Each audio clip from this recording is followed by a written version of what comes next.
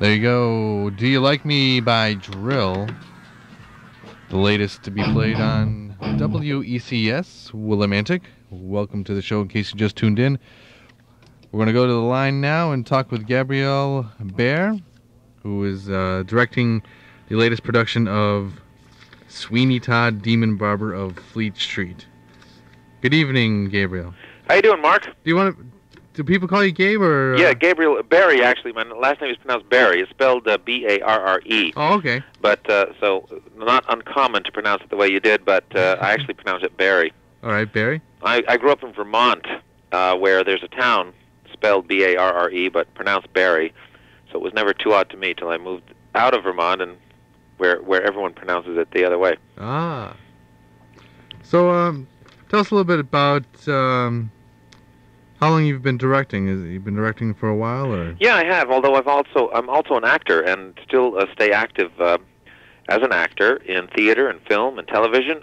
But I've been directing more and more the last few years.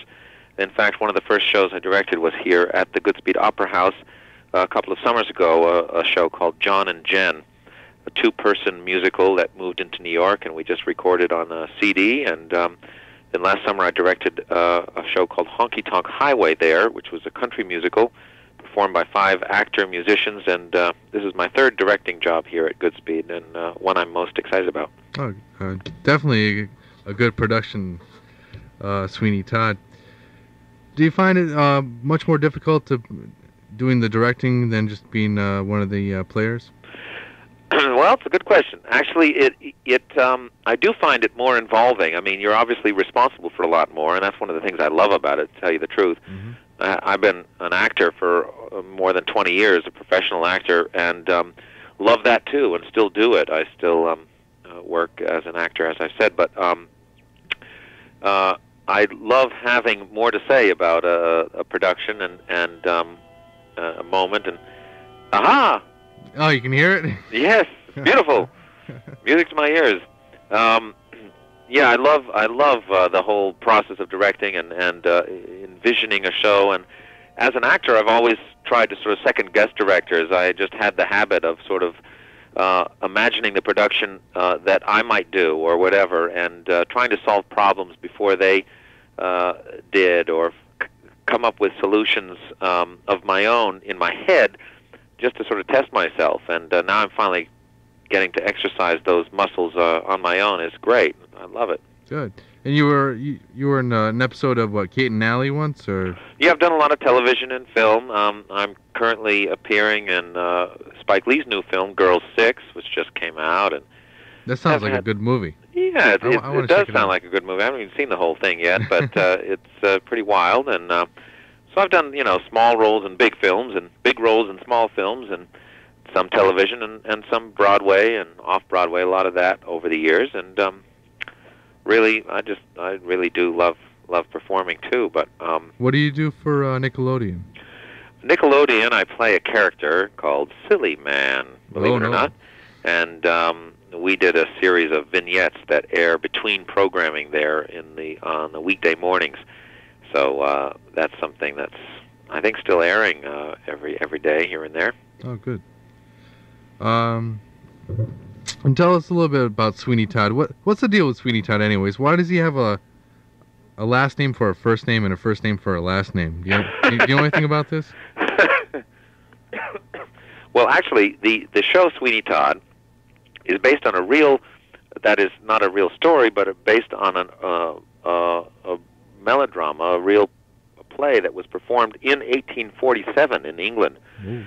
In a theater there when melodramas were popular. In fact, they called the theaters actually their blood tubs. It was sort of like horror theater. It was really wild, crazy stuff. The theater in the mid-1800s in London was mainly attended by the working class and lower class people. The aristocrats or the richer folks would stay home and read, or they'd go to the opera or whatever. But generally, theater was attended by hordes of sort of the working and lower classes, and so it was very sensationalist type stuff. and inspired by some news articles in a penny dreadful, sort of their version of the Enquirer of the time, a playwright put together this show called Sweeney Todd, which was about a fictitious barber who killed people, and his landlady, Mrs. Lovett, baked them into pies and sold them, and became very popular chef of Fleet Street. And he wrote this melodrama based on that story in the papers, and it became very popular, and they received many productions throughout the rest of the 19th century in London. And Sweeney Todd became the sort of equivalent, the Britain's equivalent to the boogeyman. Parents would get their kids into bed by saying, "Be careful, Sweeney will get you if you don't go to sleep," or whatever. Oh, no. And it wasn't until 1970 in London, a young actor-writer named Christopher Bond, who was a member of a small theater company in London, who were reviving old melodramas. They picked up this script, and he added a few subplots to it, such as Sweeney Todd had a child, and he gave Sweeney a kind of, justification, if that's the right word, or reason for his madness, in a sense, by creating the sort of subplot that a judge, a corrupt judicial official, sent Sweeney away for life to Australia on a trumped-up charge just so he could have his way with Sweeney's wife. So Sweeney escapes and comes back 15 years later to London to discover his wife has been killed or is dead, and his daughter, who was a year old when he left, is now the ward, that is, living with the judge who sent him away. So he vows revenge on the judge, and so Christopher Bond added that sort of motivation to Sweeney's character, and approached the show very, very sort of more straightforward manner rather than the melodramatic, stylized version that had been done in the 1900s. And it was that production that Stephen Sondheim saw in London, and he decided to musicalize it, which he did, of course, brilliantly. And it was written, the musical was written in 1979, based on Christopher Bond's play, or version of the melodrama. So that's sort of the brief history of the show itself.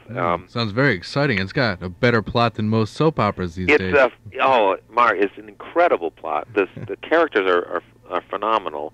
It totally would blow any soap opera out of the water. I mean, it's totally amazing, the intricacy of the story. It truly is a musical thriller, as they bill it, and it's the kind of story that keeps you on the edge of your seat, not only because of the events that happen, but because of the characters, and you really start to feel for and identify with all the characters in the show, and that's what makes it, I think, just frankly, a masterpiece. It's one of the best shows, I think, written this century, for sure. And it's got a great score, too. Well, the score is phenomenal. Sondheim, for those of you who know his work, I think will probably are familiar with Sweeney, and those of you who don't should really catch it, because it's really quite amazing the way he paints with music, and I don't think there's any composer, at least living today, who can compare to him in what he does, which is just so unique.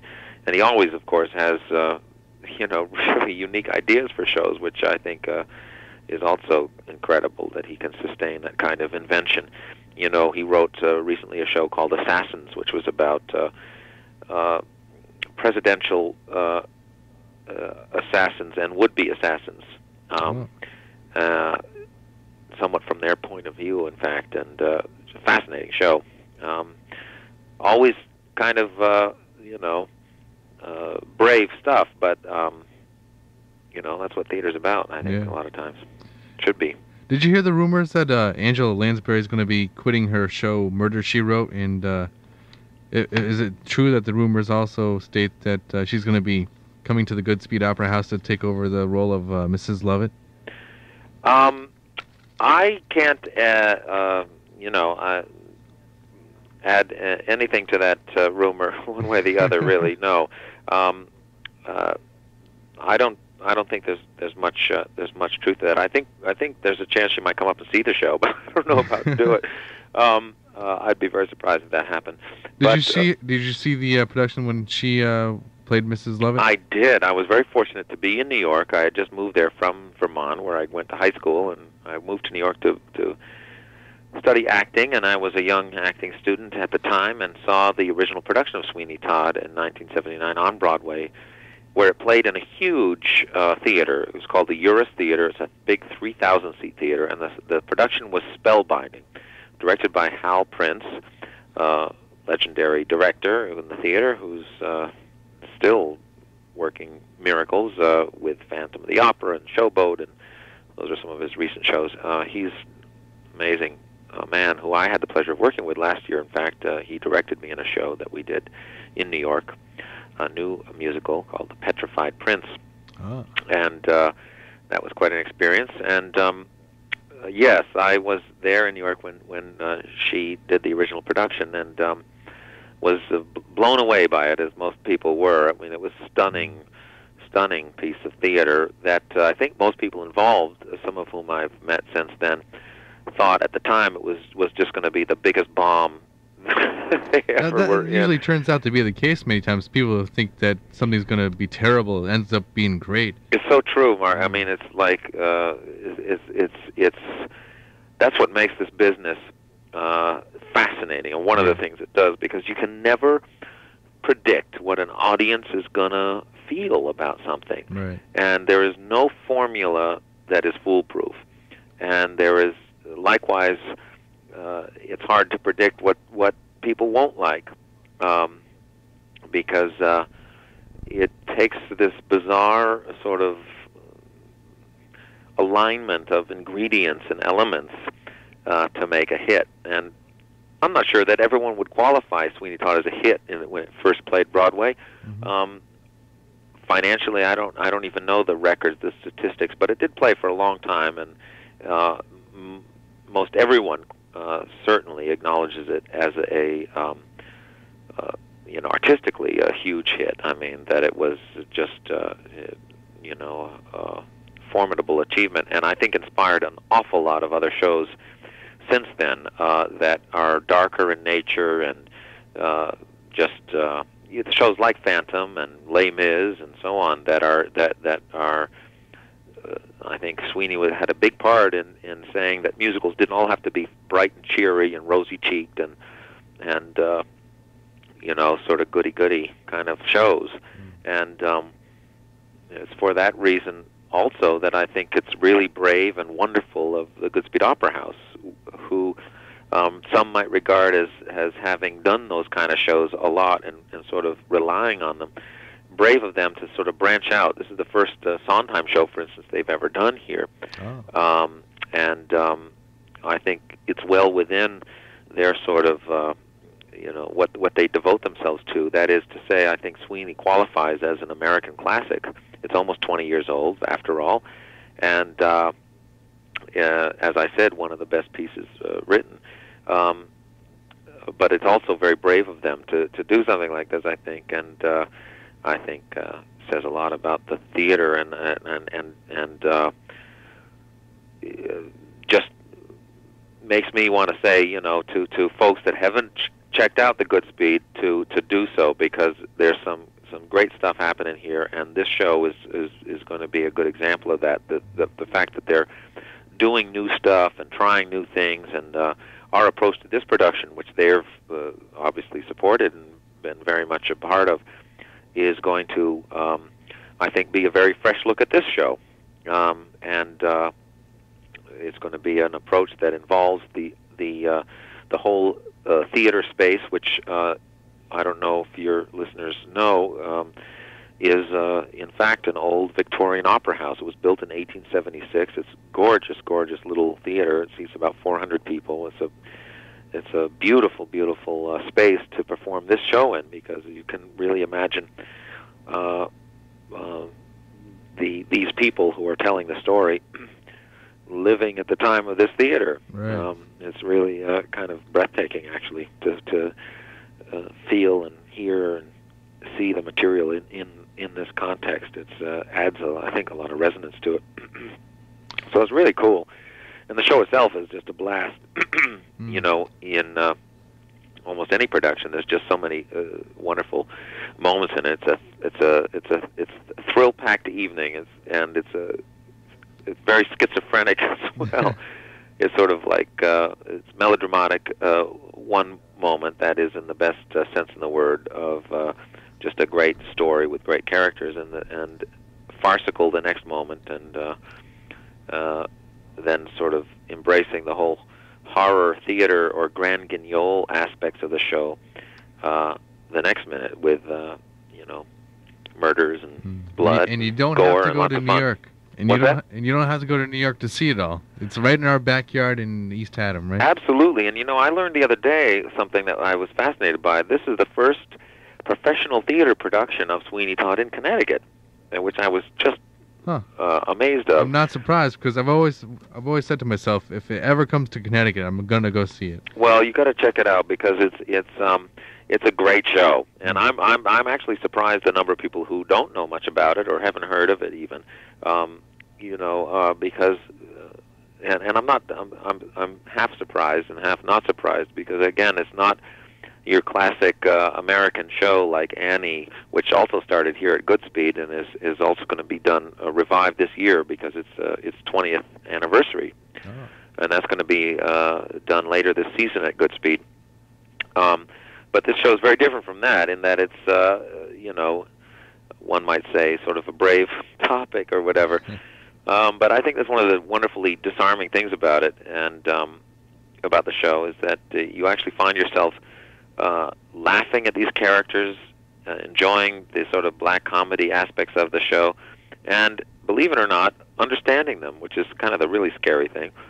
But what I think in some ways makes the show more appropriate today than it was in 1979, when it was first written and presented in New York. By that I mean, I think the parallels between the dawn of the technological age here in 1996 is much closer to the dawn of the Industrial Revolution in the mid-19th century in London than 1979 was. It's kind of fascinating, actually, the confusion and chaos that we all feel day to day living in our cities and towns in this country is very close to what they were feeling in London in 1840 when the show takes place. And we begin to sense that with all that we've learned and all that we've invented and all that we've been able to control in the last 150 years, there's an awful lot that's still the same. And that's both horrifying and perhaps, well, maybe even relieving in some ways. But in any case, I think it's a wonderful. So basically, we should beware if we see a new pie shop open up in town with a barber shop next to it. There is a lot of bakeries here in East Haddam, and I always wondered why they're so popular. Yeah, well, obviously the show is an entertainment first, and it's foremost succeeds on that level alone. There is a message to the show, I guess, if you wanted to make one, and that is, and that I think also is very important to hear today, and the message being that you have to kind of learn to let go. And Sweeney Todd is an example that the ensemble makes by telling the story of what not to do in a way.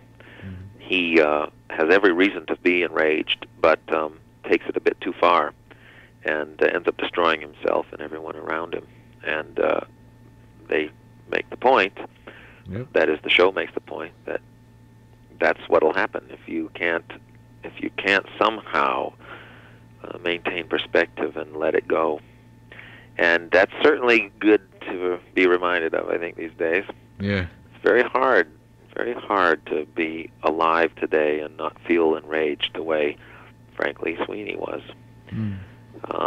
So I think it's a really interesting show that way, because it succeeds on all those levels, I think. The material and our approach to it certainly is embracing those notions head on, and I think it'll be a really neat event, actually. We can definitely relate to that. Yeah, exactly. Now, how long is it going to be running down at the Goodspeed? We open on April 10th at Goodspeed Opera House. By the way, I don't know if you have the box office number. I might as well say it now. It's 860-873-8668. And we open April 10th, and it runs through June 21st. So there's a 3-month run here. And we have, by the way, an incredible cast that you wouldn't see in just any professional production either. Mm-hmm. Heading the cast is a guy named Timothy Nolan. He played the role at the New York City Opera under the direction of Hal Prince, who directed the show originally, as I've said. Oh. He also played the role at the Houston Grand Opera and in Chicago and in a production in Israel even. So we're real lucky to have him heading the cast here at Goodspeed, and he's a mind blower. I'm telling you, he has an incredible voice. He's a wonderful actor, and it's a riveting performance. So anyway, come have your socks knocked off by him and the rest of the cast, who are all amazing singers and actors, well worth seeing in any show. And I'm following the Thursday performances on certain dates. You're going to be having backstage at the Goodspeed where people come out and ask questions, right? Yeah, absolutely. And there'll be a lot of fun questions to... I know if I saw the show, I'd have tons of questions. The show is really complicated technically to do, especially in the Goodspeed stage, which any of your listeners who may have been here before might realize is a real, actually very intimate, wonderful space, but it comes with limitations in terms of it's not a high-class, super, well, it's high class, but it's not a superly technologically advanced space. In other words, there's no wing space, there's no fly space, there's no trap space. It's basically 4 walls and a stage, which I kind of love. I mean, I love those kind of limitations, but the show is very complicated technically with a chair that has to dump bodies down a chute and all kinds of stuff. So it'll be fun for audiences to come and see that and see how we solve the unique complications or challenges that the show presents. And so in those question and answer periods, I'll have a chance to ask how everything works and how we develop our production, which is, as I said, has to be quite unique to conform to the needs of the script and the space. I'll make sure that I come down on a Thursday, so I'm sure check I'll it have out plenty of questions. Yeah, no, it'll be fun. If anybody wants to ride down the chair, we'll let them do that too. Oh, cool. Just don't cut my throat before we go down. That's right. Well, sorry to take you away from the basketball game. Oh yeah, well, it's probably over by now. I can't wait to figure out who won. I know. That was it was There's an more amazing suspense game. in that than the show. What's that? There's more suspense in the game here than the show. Well, I'm not going to say that. There's a lot of suspense in the show, but yeah, it is pretty amazing.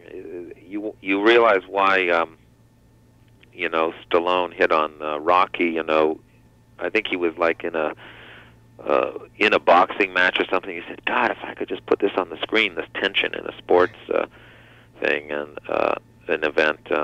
It is pretty amazing. Yeah. Well, let's hope they won. Do you think there should be a musical about maybe a women's basketball team? I could imagine somebody would be singing, "There goes Lobo toward the net, and 2 points doth she get."